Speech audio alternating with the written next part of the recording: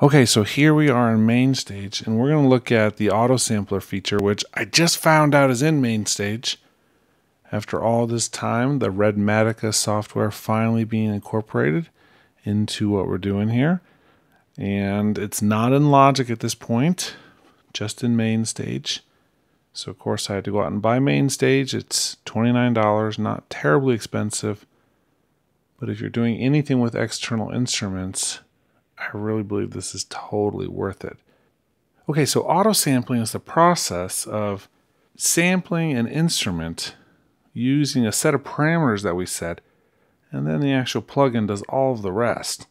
This requires a MIDI connection and an audio connection. The MIDI goes out to the instrument, triggers the sound. The audio from that goes back into MainStage and gets recorded. It gets auto-edited, it gets auto-looped, all of that stuff gets taken care of for you, and then you walk away with an instrument. The auto-sampling process can be used with anything that has those two things, audio and MIDI.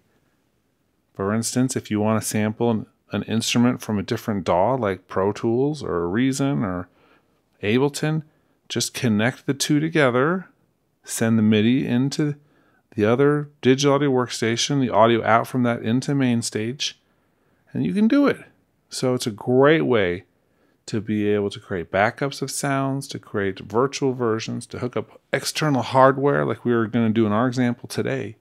Something that I don't want to carry around with me because it's actually more fragile, and so I want to be able to have a digital version of it.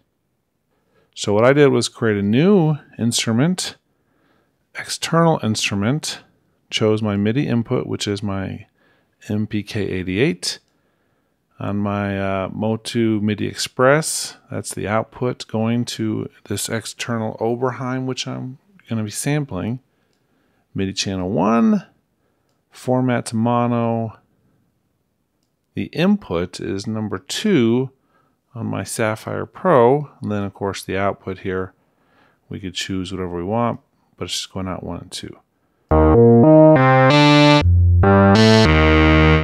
And what we're going to do now is actually initiate the auto sampler. Goes in an audio effects selection here.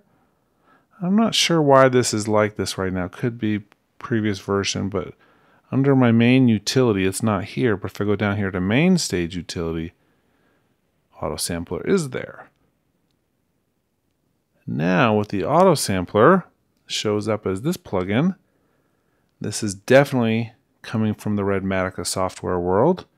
So they had their auto sampler previously, and it allows us to do a few things. And this is so easy, but there's a couple of really cool things. So first of all, I'm going to change how many notes we do to have 1 sampled, skip 2, sampled, skip 2, sampled, skip 2, etc.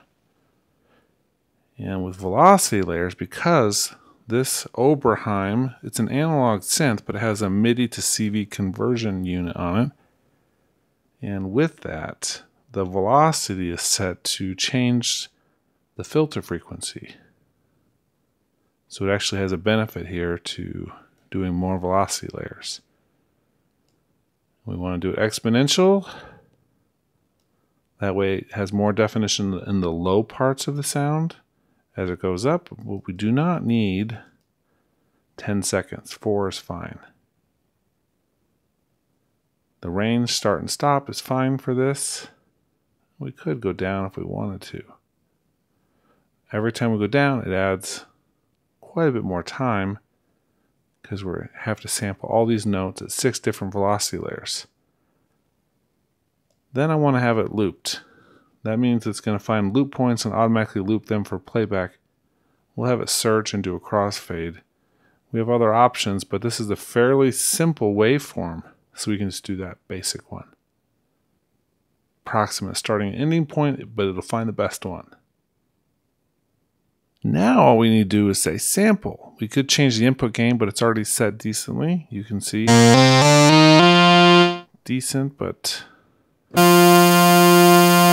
sometimes getting a little bit up there.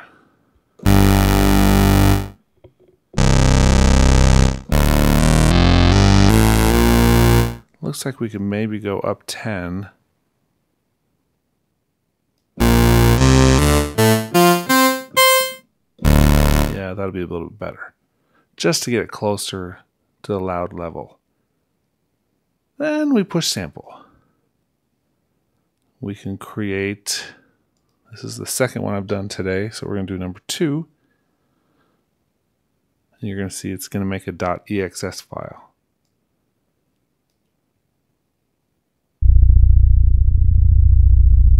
Now it has to go through and record all the velocity layers for each of the notes. So we're going to pause and come back when this is done. Okay, so now we have our file. We're going to actually open up inside Alchemy. We're going to put this in source A. So we click on the name and say import audio. And I already have the place where it is here because I was just surfing there, but you can just find the location from the list, choose that file, and then down here we have to choose analysis mode. So we can change the type of synthesis we're going to do with this depending on the choice. We're going to make this a sampler option. Mapping, pitch. We're going to leave this as normal. And we'll say import. It'll take just a second. It's converting the EXS file into Alchemy here. And once we have this done, we're going to be able to play this now.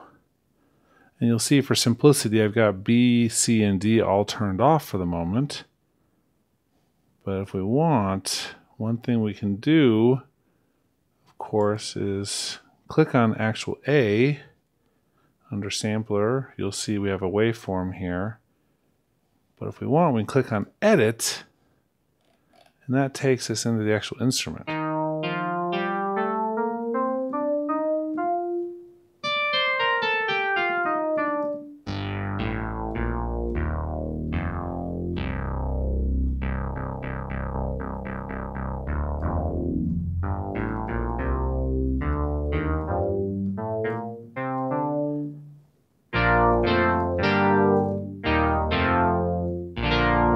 You can see I can actually play polyphony even though the SEM Pro is just a monophonic synth.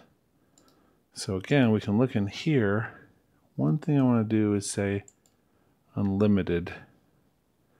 We're going to re-import this. I want to see if it looks any different.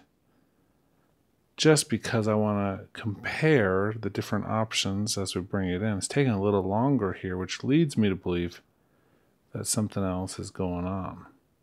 But the simple thing is, we can now use this external hardware synth that I have inside Alchemy as a sound source, and we can start doing whatever we want with it. Just as the name Alchemy suggests, this is something we can kind of a laboratory and really push our boundaries with it. So that's what we wanted to do. You can see now instead of a simplified version, we have the full version with all of the different velocity.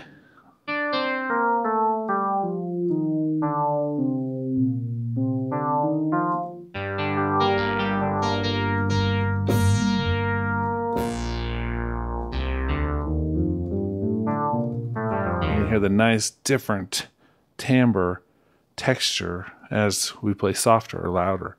Okay, so that's the process of using the autosampler to get that synth inside of our Logic session. We could also open this up in the EXS24 if we wanted to. Doesn't matter, works in both places.